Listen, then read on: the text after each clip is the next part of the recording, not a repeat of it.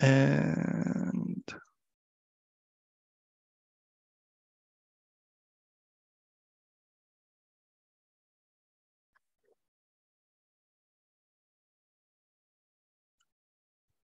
okay. It is with great respect and solidarity in the struggle against colonialism that I acknowledge my presence in the Lenape-Hokan, the ancestral lands of the Lenape. As a displaced person of color and a visitor, I pay my respects to the ancestors, elders, and relatives, past, present, and emerging, as well as to the indigenous land, water, air, non-human, and human beings. Welcome everyone to the Q&A and the workshop for Not Just Roads. The workshop is sponsored by the Unlearning the Urban seminar at Syracuse University, organized by Timur Hammond in the Department of Geography and myself, Lawrence Chua, in the School of Architecture. It is co-sponsored by the School of Architecture and the Department of Art and Music Histories. I am really delighted to introduce you to Nitin Bathla and Klearchos Papanicolaou, the directors, writers, and producers of Not Just Roads, which we had the pleasure of watching on Tuesday night. Nitin Bathla is a lecturer and postdoctoral researcher at the Department of Architecture at the ETH in Zurich, where he coordinates the doctoral program at the Institute of Landscape and Urban Studies. He also lectures on urban studies, political ecology, and sociology, and work as part of the transdisciplinary project on agro-urbanisms at the Chair of Sociology.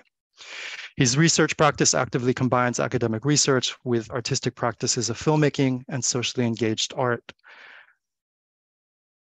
Klearchos Eduardo Papanicolaou is a filmmaker and researcher born in Mexico City and raised in Chile and the United States.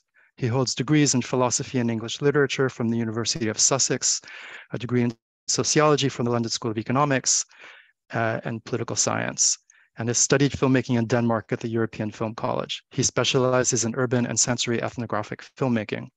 Before working with Nitin on Not Just Roads, Klearchos made 2 films about contested urban spaces in London, The Seven Sisters Indoor Market in 2016 with Marios Kleftakis, and The Disappearance of Robin Hood on the Robin Hood housing estate in 2018 with Urban Think Tank.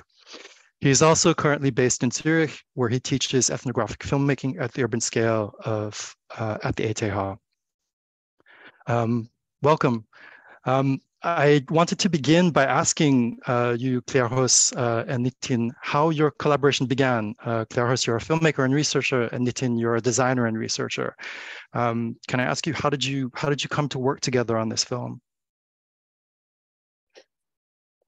Can I just first say thank you, Lawrence, and thank you to all the students who are here. It's really an honor to be talking to you and talking to so many of you. At first, we imagined to have a seminar where we would maybe engage a little bit individually, and it's great to be able to see all your faces, but now it seems we're more in a lecture mode.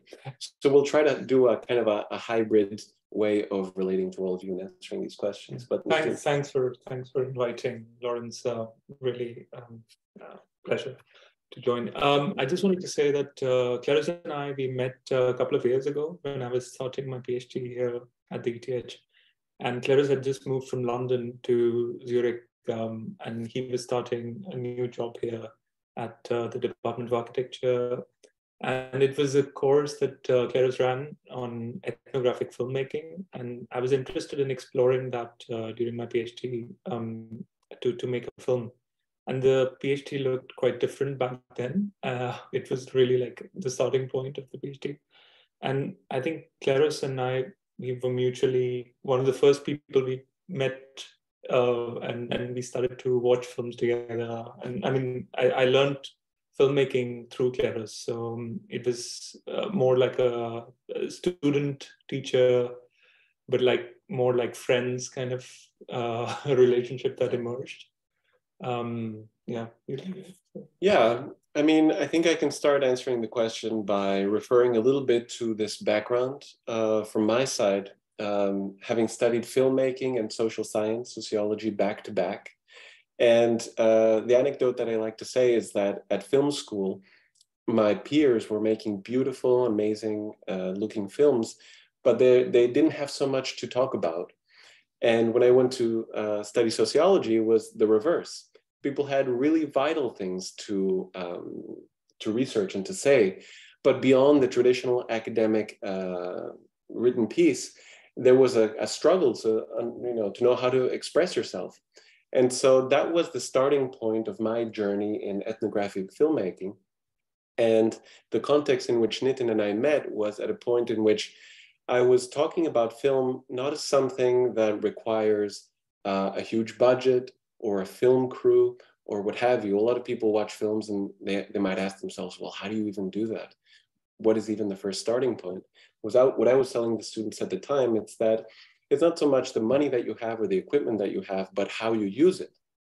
And actually, we have incredibly sophisticated tools that you can make really powerful films, even on your phones. You just need to learn how to use your phones in a way that's effective and powerful. So this is the context in which Nitin and I met. As Lawrence mentioned, of course, Nitin is also a scholar, and his topic is contested urbanization, a topic which I knew a little bit less about. So by the time that the idea to do Not Just Roads came about, Nitin was in his PhD research, and we were discussing some of the material and some of the experiences that he was accumulating. And I think formally our project began when Nitin came back to me with an image of a wrestling event. The one you have on the poster for the event with the red underwear, with this wrestler wearing this red underwear. Yeah, and we could maybe come back to this image because I think it's representative of what we're going to be talking about later in terms of not just thick description, what's in an image, what's in a field site, what's in the image that you could capture within a field site, and how do you translate that into a film which tries to evoke the experiences in the field to viewers, people that watch it later. So when I saw that image, I understood that actually this is a really rich place for embarking on a longer project. What the scope of that project was unclear to us at the time, what it was ultimately going to be about, how long it was going to be, a lot of details were unclear at the time. But as we'll explain to you later, because of the ethnographic process in which we took this film, undertook this film, this was okay. We could actually begin with a single image and grow it from there. Mm-hmm. So what continued was a sort of iterative process of shooting and editing from the field site in the outskirts of Delhi in India, where when Nitin was doing his field work, and the editing room, which was actually right in this room. I edited the computer, the film right on this computer that we're talking to you from right now, which is kind of special. And we'll talk again a little bit more about this iterative process. But that's actually how the film came together slowly from 2019 up to 2020, when the pandemic was kind of stopping everything at our heels. The filming was done and we could take a little bit of time to reflect on it and take the edit forward. In between, there were a lot of other things that we'll talk about, I think, in subsequent questions. Mm-hmm. Thanks. I think the thing that really interests me about this film and about your practice is how you use ethnographic filmmaking as a research tool. And you've written about the ethnographic film as a means to reframe the urban built environment through dwelling on the liminal experiences of the communities that inhabit some of these contested spaces. And I guess for Criss-crossed, this also extends to the two short films that you did in London. But one of the things that Not Just Roads really brought up for me was the potential of film as a research tool specifically for designers. And I know you've both written about this before, and I wonder if you could speak to the importance of the liminal, that is, of occupying positions on both sides of a threshold in your work. Because I see Not Just Roads as a film that moves away from the expository to the observational and the sensorial, that it's a film that really asks us as viewers not just to engage with space in this atmospheric or ambient way, but to understand it from the perspective of multiple actors, both human and non-human. And I'm thinking in particular of that scene with the herd of cows where you mount a camera, I'm guessing here, that you mounted a GoPro on one of the cows. And, there are a lot of other unusual shots that really kind of jolt the viewer out of like this expectation of what the landscape looks like, right? That really frame the landscape in this thoughtful and provocative way, turning it on its side, upside down. So yeah, if you could maybe just comment on the importance of the liminal for you. Yeah, I mean, so like I was doing ethnographic research, and I mean, at one point, so since 2017, and then at one point, filmmaking became a part of this research process. But like in our further work that Clarissa and I are doing, developing thinking about film and spatiality of film, we feel it's also a sort of tool of practice, tool of architectural practice, So traditionally in modernity, like how we've practiced architecture, we've sort of really detached the lived space with the represented space and the conceived space, to use Lefebvre's triad, so to speak. And ethnographic film somehow brings these worlds together in a unity again, where somehow the lived experiences become merged into the conceived and the represented spaces.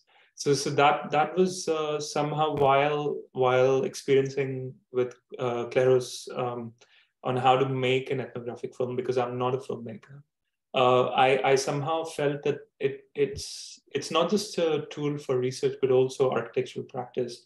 Now with all these sort of questions around degrowth and perhaps like, what can be the future of architectural practice and climate breakdown, this sort of question becomes more and more important to find other ways of practicing as architects. And the experience of liminality in making ethnographic film has been one of the ways in which I've tried to, for myself, as someone who studied architecture, sort of a way of answering this conundrum, or sort of thinking about lived experiences. Yeah, I think liminality is a really key word for the whole project, both in front and behind the camera. And I mean, in front of the camera, actually, what you see is a liminal space. We talked about it in the early days of the film as a terrain vague. You weren't really sure what the thresholds were, where things began or ended. And I think the film tries to also creatively interpret this liminal space. So there's liminality very much in front of the camera. Behind the camera, there's a very interesting disciplinary liminality that Nitin was getting at here. I mean, from my side, for example, as somebody with film training, specifically for filmmaking at the architecture department, I find myself in very liminal situations all the time, but they're very productive in the sense that the conversations that I have with my colleagues who are architects or urban designers or planners, well, we come at those questions from different perspectives and we have different references. And when we try to make sense out of the very different types of references that we have, we come up with something else, something new. So there's a tension here, but it's a productive tension. And I think making this film with the support of various entities, among which in some senses also our department, and then screening it back to architecture departments like this one, I think there's an attempt to speak a language that's intelligible, that's familiar, both in terms of topics and in terms of aesthetics, but also there's a defamiliarization that is intended to take place so that you continue the inquiry, so that you're never entirely sort of couched in a certainty of what exactly it is that you think is going on. Because as soon as you realize, as soon as you make up your mind about what you think is happening, there's something that ends, something really important. And that's where a lot of knowledge is actually produced, in these liminal spaces. So I think for us, liminality is a really key concept. Also going forward, I mean, Nitin mentioned, our current work. We recently had a conference that Nitin especially was one of the main organizers in our department, called film, architecture, and urban studies. And for those of us that have been teaching filmmaking in various ways at the department, it was a really great opportunity to disentangle some of these tensions, not to resolve them because that would defeat the purpose, but to disentangle them, to understand them better. And there was a question of service. Are we working with film in the service of architecture? Is architecture in the service of film?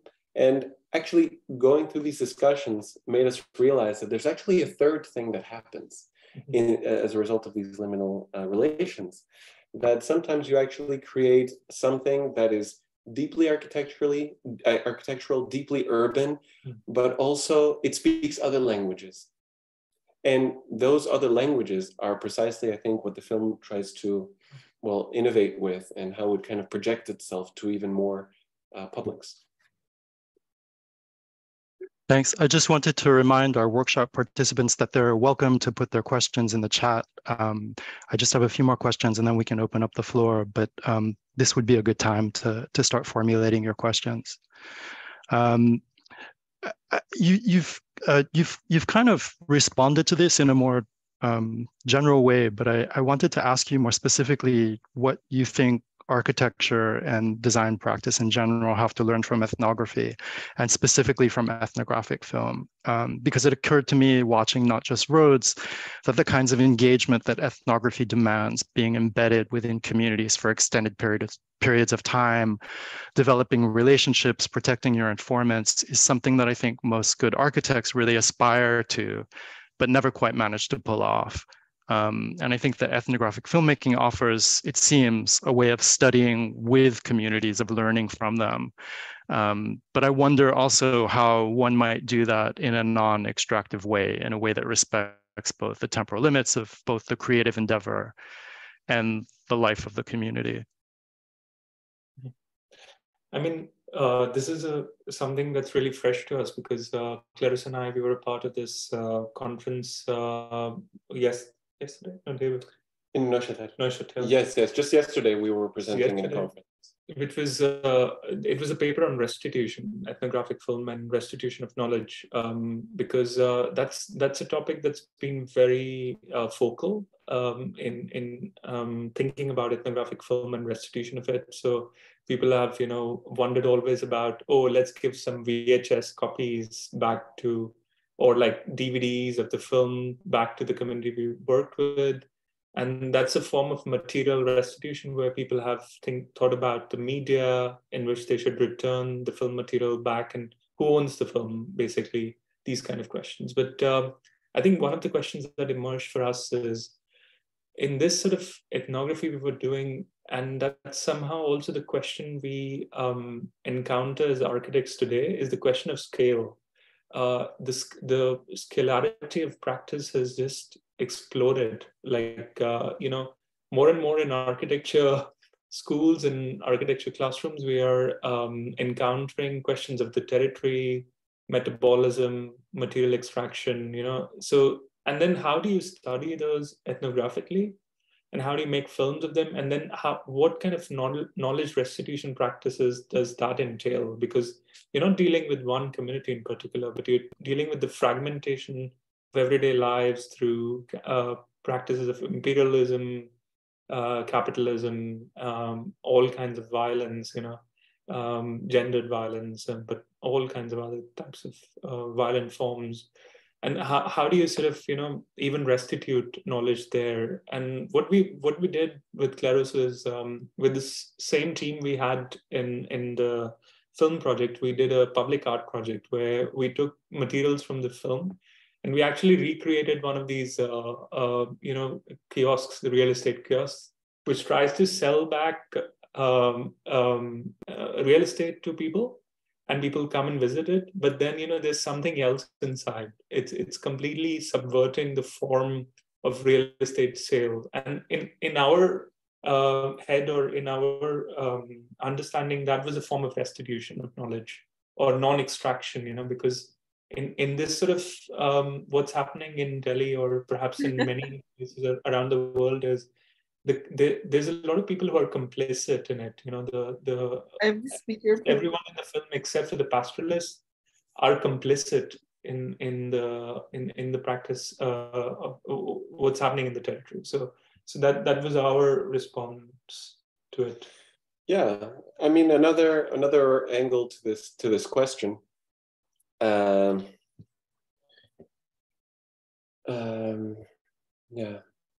No, I was just thinking of an answer, and it's kind of escaping my mind. Yes. You know, it occurs to me that a lot of you are going to become architects, aren't you? And so it's I think a really good moment, perhaps in your trajectory, to understand that when you become architects, you might find yourself in a kind of a paradoxical situation, because the commercial sort of realities of practicing architecture in the economic system in which we live will require you to have projects, have time scales, have basically a very narrow window in which to dream up and execute your project. And there's often something missing in order to do it effectively, because in order to do it effectively, there has to be some form of understanding of the context, that there is a fitness for purpose of the project that you're working on and the place where it's going to exist and the people that are going to be using it. And how do you do that? And this is, I think, where the ethnographer is especially an apt person to inform the practices of the architect. I mean, in the best case, the architect has absorbed some lessons of ethnography in their practice in whatever window of time that they have to understand the scale, as Nathan said, the dimension and the use that those projects are going to have, whether they're built environment, landscape, whatever. So it's a type of a sensibility of how the world works, rather than, which I think is sadly the mindset of many architects. I have a project, I'm going to execute it, and when it's done, I'm going to leave because that was my role. But there's a wider sense of responsibility there, and sometimes the profession itself doesn't prompt you.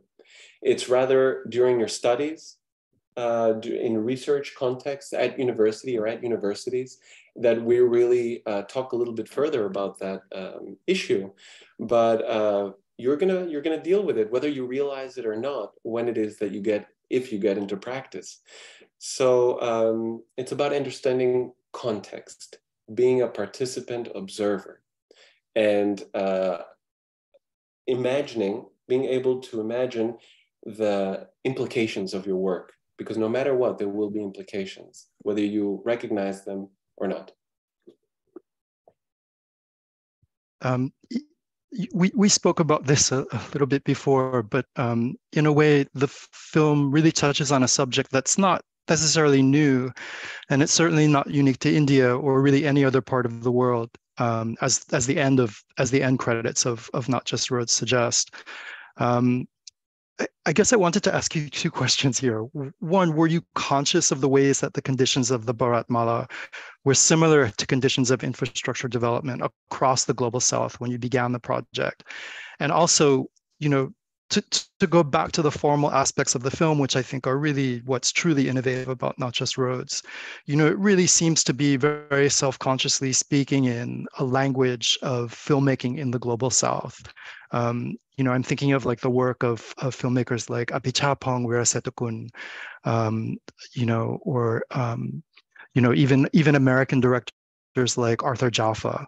But it really seemed like this very self-conscious effort to break away from older conventions of narration. So I wonder if you could maybe respond to that. I mean, I will just take on the first part of the question, perhaps. Okay, I mean, I was reading a little bit about it, and I've written about it in Architecture Review, and there's now a long book chapter that's coming out in a book on extended urbanization. I mean, the question of infrastructure and state making is not just limited to the global south. The idea of state space of the US was invented through the US interstate system, you know, and there's couple of really nice books. There's one called The Car Country, which talks about the production of the United States, through car and through the motorway system. There's the Robert Moll book on the US interstate system, on how state space is produced. And the film, in a sense, and in my research, one of the major chapter looks at this sort of contradiction in state making. No, so the tagline of the Bharatmala project is not just roads, building a nation, and it's actually building a nation. It's building a new state space, which is on the explosion of the colonial state space, which was really premised on the Indian railway system. And now what this spreading of urban corridors everywhere does is it allows to enclose land. It allows to spread a new kind of social relations in all over the territory, which are very urban in that sense. And people like Neil Brenner and many others in the US have written about it at the Harvard GST, for example, or now at Chicago, at the University of Chicago as well. So, I mean, that's a question that also is being sort of, tackled and being answered in the film, and in sort of conversation with people working on the One Belt, One Road project, for example, or all these contemporary projects of urban corridors. So a consciousness around that definitely existed, but the film, I would say, allowed something else to emerge, like for me to be more attendant to the processes that are integral to it. Yeah, I can take on the second question, which was kind of about aesthetics. What you end up learning in film school, it's that any work, any story that you tell has internal rules. I mean, of course, there's conventions, like in Hollywood. Films can be told this way. There's this thing called the hero's journey, which you might have heard of. But the reality is that whenever you begin watching something or reading a story, actually the rules of how that story is going to be told are presented to you by the film itself. In the first few minutes, it's going to communicate to you the rhythm that it's going to have, the type of cutting, the associative element. If it's an experimental film, it'll communicate to you that perhaps you're in for something that's going to be more difficult to interpret. And this is actually something that's a productive thing to think about in terms of how to begin telling your story, because it puts you in a position where you know that you have to establish these rules, not that you begin blindly and rules are established, but you're not in control of them. And in that sense, it's important to have a really good sense of what you're doing. And this goes back a little bit to the question of to the disciplinary question, architecture, filmmaking, etc. What's in the service of what? I mean, in the best case, one is able to learn about something for itself in the best way, not in service of something else. Because if you do that, you might have a more superficial understanding. And so going back to not just roads, we of course have a lot of overlap in our work. But of course, I have this very aesthetic filmmaking background. And so I've watched a lot of films, just like when you read a lot, you get a sense of how you might write, you develop your voice. Over the course of a long time, by watching enough films, I developed a sense of aesthetic that then I kind of put on the table, and we negotiated with Nitin, and we created our own voice. And that's very intentional. Those sets of rules and aesthetics that we set out are very intentional. And earlier we spoke a little bit about the translation from the audiovisual data, what you actually film, and what you end up seeing in the final film, this edited work that goes through various filters. Something happens in the process, which is actually about properly evoking what it is that you feel. And the thing that you film is only one element of it. There's many more elements, and some of them are associative. And so this is why the film looks in the way that it does, and it very intentionally tries to borrow from the language of cinema, because cinema is something that is full of tools to evoke, to have affect, to create an emotional response. And we can talk a little bit more about affect and knowledge derived from empathy a little bit later, as opposed how this kind of relates to the more traditional scientific knowledge. This is also a productive tension to continue talking about later. Thanks.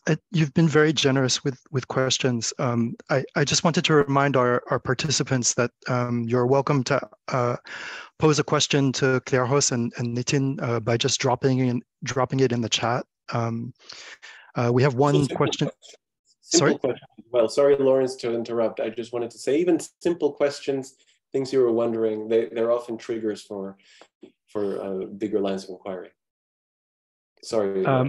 No. That's very generous of you. Great to point out. We have one question, and then I have a question. But the question that comes from our participant Morgan Raynon is, I spent this past summer in Rwanda, where similar issues surrounding roads, access, and an emerging master plan exist.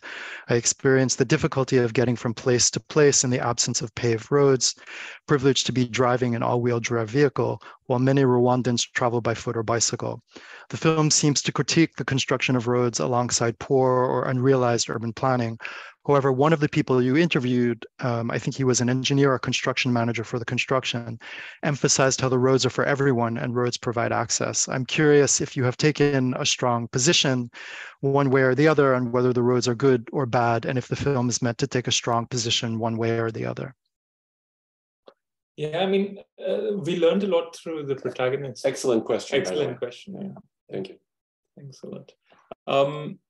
I mean, we learned a lot through the protagonist. There's also this guy at the wrestling match who talks about, oh yeah, the city came, it brought a lot of problems, but it's also brought a lot of money, so everything is fine overall.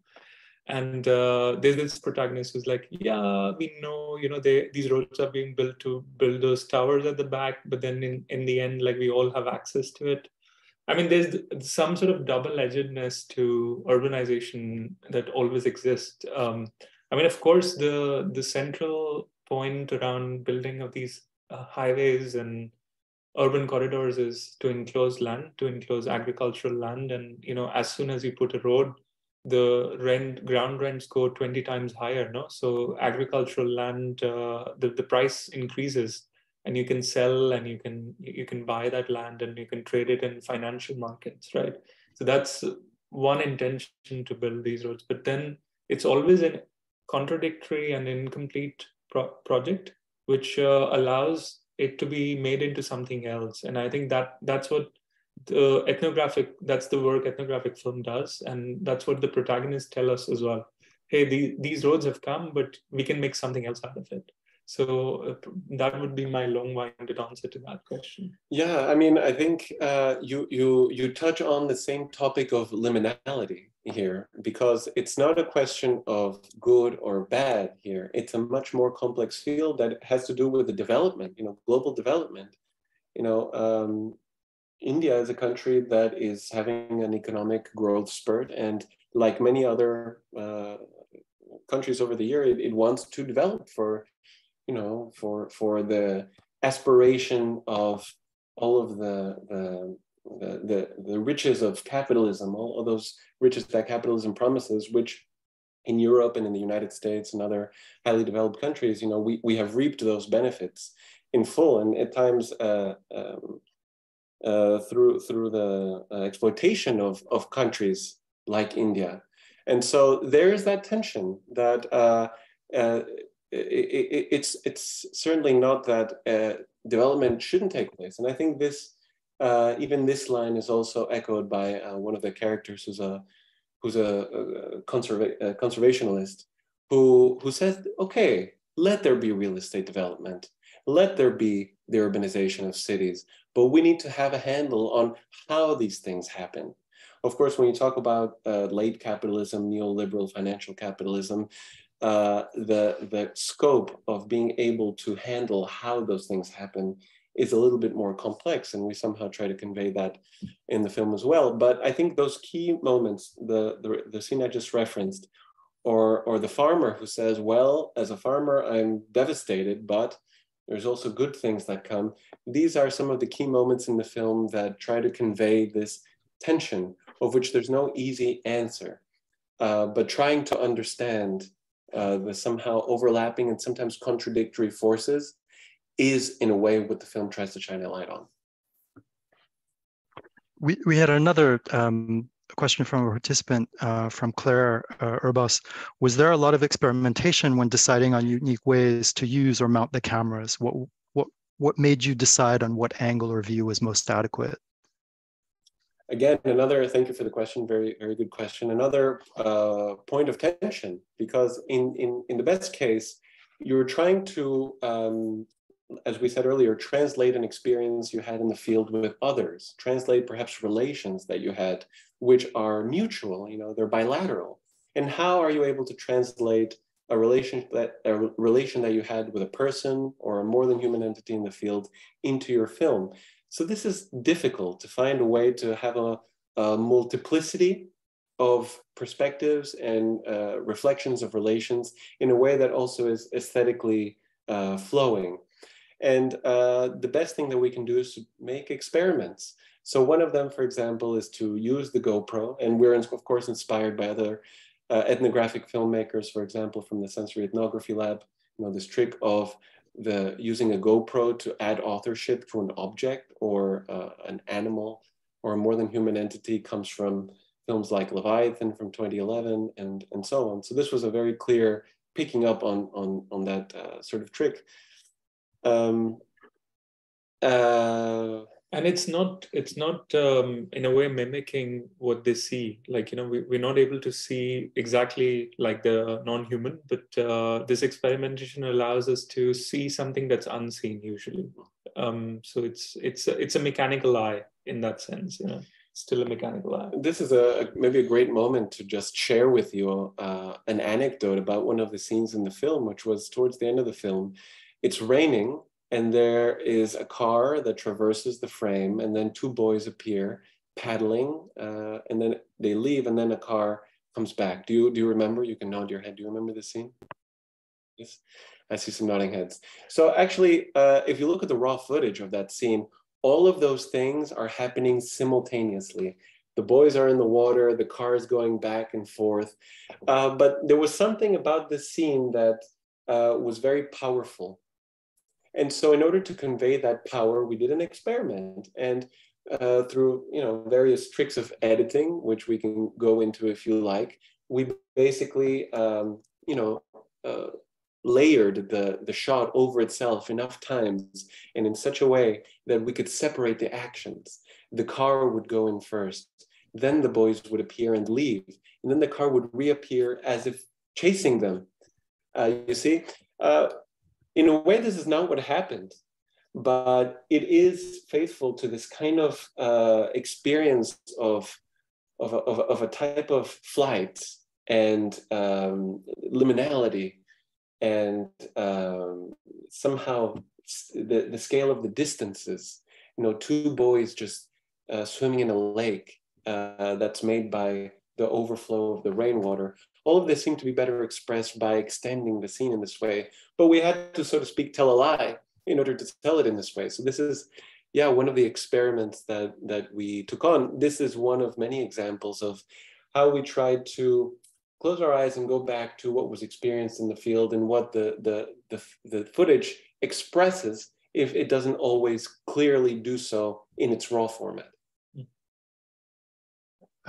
We had one more question from the audience that just came in, from Han Song Ding. I'm doing a street interview channel about the life of international students and cultural differences between China and the United States. Oh, That's great, because you're perfectly situated for this exercise today. When I'm doing it, he says, I find that in many cases, the interviewer results tend to be homogenized, but the topics that are widely discussed tend to be general or controversial. Cross-cutting is a good way to shoot the genre, but I'm curious about how to mobilize different interview subjects to answer questions with different unique perspectives. Well, I think, as Lawrence said, we have a whole exercise for you that basically revolves around this question. So I suppose the only thing to do now is maybe just to frame that further discussion that we'll have, because we'll really go at length about how actually you can conduct an interview, and an interview that focuses on the ultimately very different set of phenomena that you can find in an interview situation that surrounds the actual question and answer itself. How do you go beyond the question and answer and to really look at the more holistic, expanded field of things that are happening and actually being expressed? So I just want to frame that we're going to be doing that. We're not so much going to be talking about editing, because you mentioned cross-cutting as a good way to shoot this genre, but maybe we'll give some hints about how, and maybe we're already doing so in terms of talking about editing as a way of translating an experience that's evoked in the field. So cross-cutting here would be maybe making sense insofar as there's associations they would like to create, and whether those associations are what people actually literally say, or perhaps it's how they say it, or perhaps there's other things that might connect different interviews that would justify the cross-cutting. This is something that we can talk about a bit later. So hold tight for a bigger answer. And I also see there's even more questions. Yeah, so one more question from Alex Musao, and then I've got a question to wrap this up. Alex asked, I grew up in an East African country that has seen similar infrastructure development over the latter half of the past decade. They are having similar discussions with regards to how and where to develop, and the obvious conflict of what are we destroying by developing in a given location. However, such discussions and conflicts are not easy to see from the ground level. I found that most of the people in the country didn't see this infrastructure from the big picture conflict that is going on. So my question is, how do we, as active participants in society, as the architect usually is, although, yeah, that's up for debate, view our work from a big picture standpoint in relation to its intimate impact on the members of the community? Or in a different way, where is the compromise between a top-down approach and a bottom-up approach in the development of society and or the work of an architect? I think this is maybe your what should we do question, Pierre-Rose? No, I think, this is a question that Clarisse and I, we've been tackling through a paper we are developing, and we had a talk recently at the University of Bern around this topic, where we called it the urban sensorium, the ethnographic film and the urban sensorium. And we were talking about how, you have Alex, you observe very correctly. Sometimes in the heat and dust of everyday life, you don't understand the totality of social relations, right? Like this, what you're calling as a big picture. And us as academics or architects who are privileged in some senses, like we should try to stretch our positions as undercommons. And I'm sure in the US that's a very famous book now, Undercommons, and to talk about undercommons. And to sort of to share this big picture image in a way that is accessible to people. So usually that has been, the register has been, magazine, journal articles, books and everything. Not everyone reads that. And usually what I find through this collaboration with Clarisse is that films become a very effective tool, in order to convey that big picture argument, or, this urban sensorium, to share the urban sensorium and trigger policy changes and other sort of architectonic changes as well. Yeah, thanks for all these questions. They're really great and thought-provoking. I mean, I think here there's a question of, I mean, there's I think some assumptions that we need to disentangle in order to get to the bottom of this question, because what do we mean by active members of society? I mean, I wonder whether there's an implication that, you know, everyone should have a big picture perspective, a kind of overview, but this is actually a very privileged perspective that, you know, I'm not sure that we can assume that everybody either can or even wants, or perhaps even should see society in this way, because it's somehow a totalizing way. It's a kind of a particular stream of looking at how the world works, whereas there are an infinity of life worlds that we're dealing with, and some of them are actually more than human, and therefore it's a question of scale. I mean, I would be tempted to extend your question to you know, the plants and the cats, the dogs, and, you know, what's their active role in the society.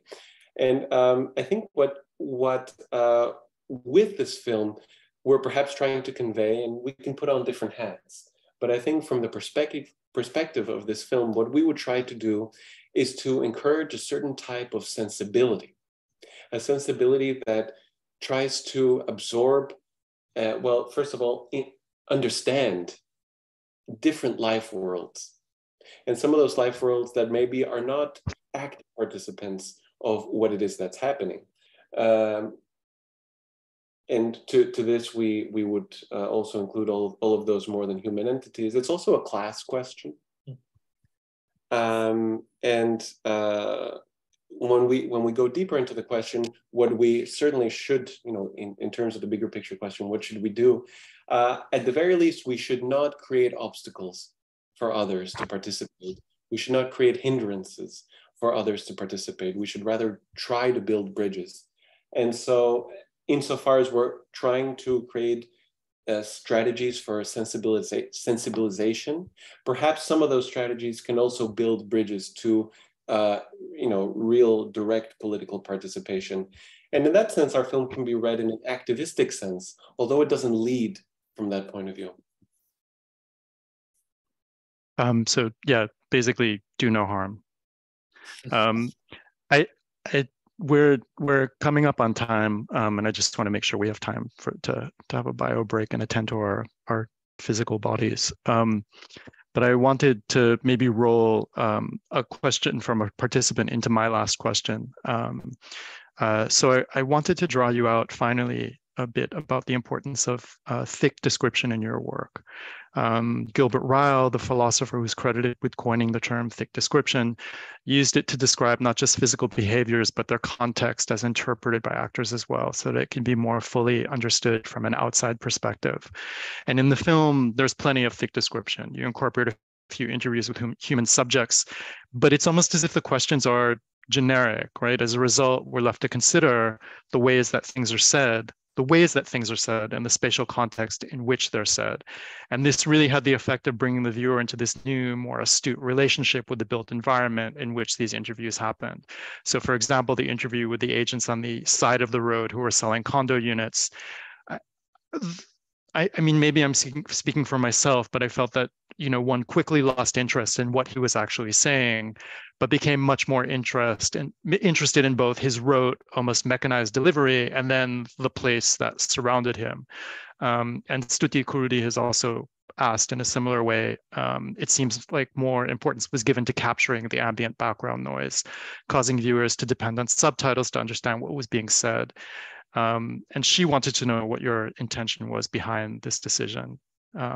Could it have had to do with the fact that the audience was mainly English speaking?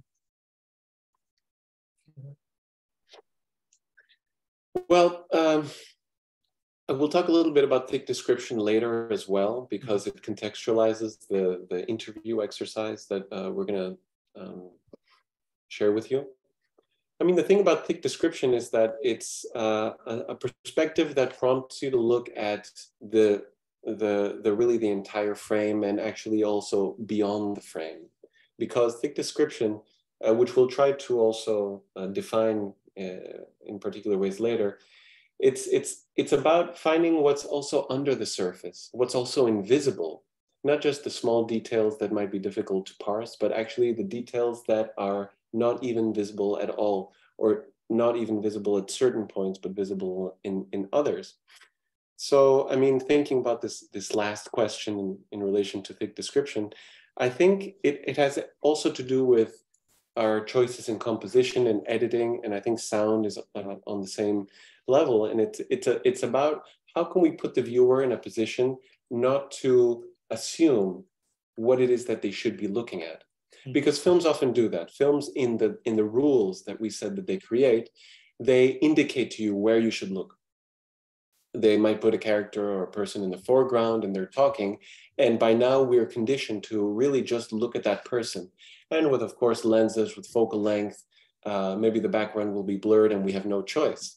Here, actually shooting with a focal length that allows the background to still have some detail is often a deliberate choice, so that we're able to somehow negotiate what we see in the foreground with what we see in the background, with also what we hear, and also, as thick description allows us to do, also what we might somehow perceive as there. Sense is there, but we don't actually see it tangibly. So it does disorient some people, especially insofar as we have that conditioning that we think that we should be looking somewhere, but we don't know where to look.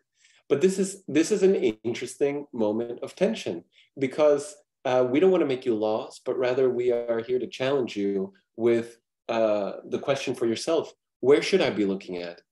And perhaps that will lead you to begin thinking about certain things that you wouldn't otherwise have thought about. And this is also what duration does. If you look at something for 5 seconds, you will have a completely different impression of what it is you're looking at than if you're looking at it for 5 minutes, right? And this is something that cinema can do. You know, these kind of audiovisual methods, it's a trick up that sleeve. You can't really do that with a writing as easily. So together with the sound, together with the editing, together with the overall aesthetic, we're just trying to sort of create that mode where you have a different feeling that throws you in different directions. And it's all based around thick description. In other words, seeing things beyond the narrow scope of what it is that we're seeing the bigger picture, and to say it a third time, even what's also not there in the frame. I just wanted to very quickly add to some to this question, to this response rather. This is really interesting book by John L. Jackson. It's called Thin Description, and he sort of argues that when we write about the Jewish experience, we always tend to discount the black Jews, blackness in Jewish history. And that's been a problem with thick description. So he talks about how every thick description is actually thin if you consider who's been left out. And I think what Shruti is alluding to is also the leaving out of this guy on the side of the road. To be honest, he was really, he was really having a hard time, because every time he would start to explain, he would be drowned by these noises. He was trying to sell, he was trying to portray this utopia that was supposed to come, and then the actual materiality of the place doesn't match it at all. Nobody can imagine that. And when we were reviewing this material with Claros, we felt that there was something else that was happening there. It was not just about excluding this person or giving him another voice, which is targeted at English-speaking audiences. It's not that, but it's rather sharing his experience, of selling, not making so. In the end, this person is not making so much money.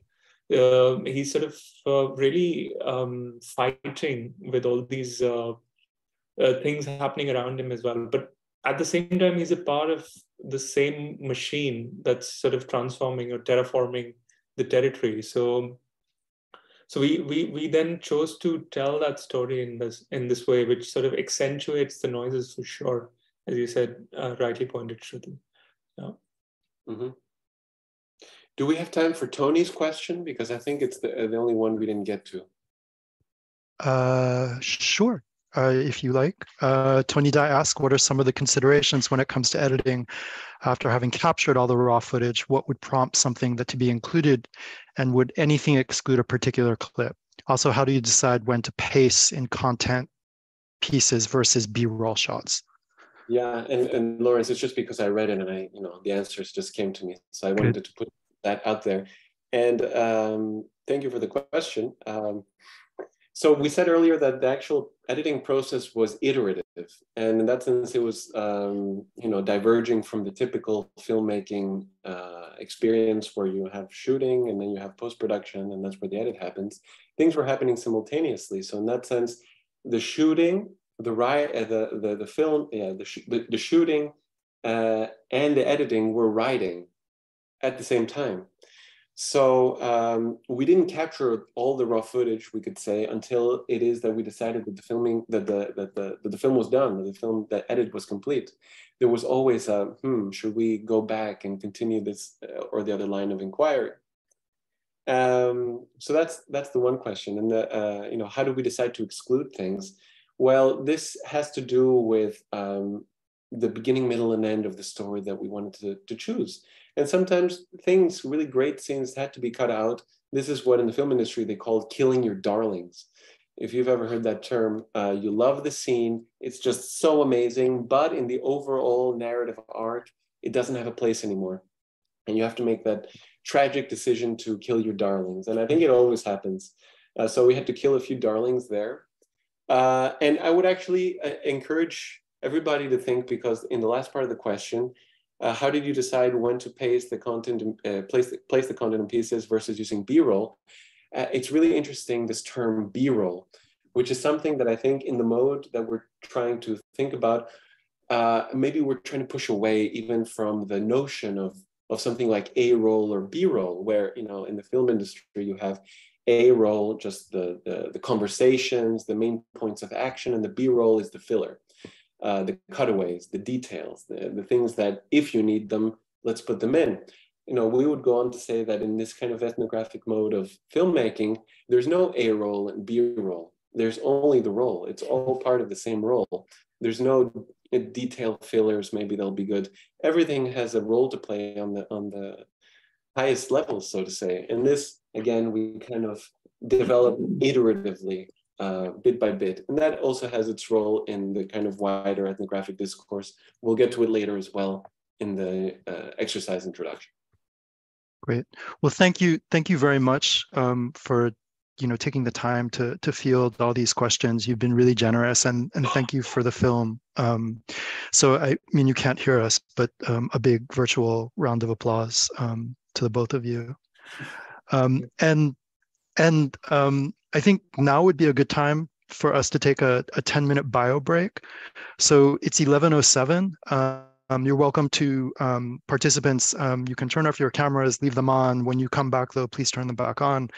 We'll meet back here at 11:17. Take a moment, have a walk, get some fresh air, cup of coffee, whatever.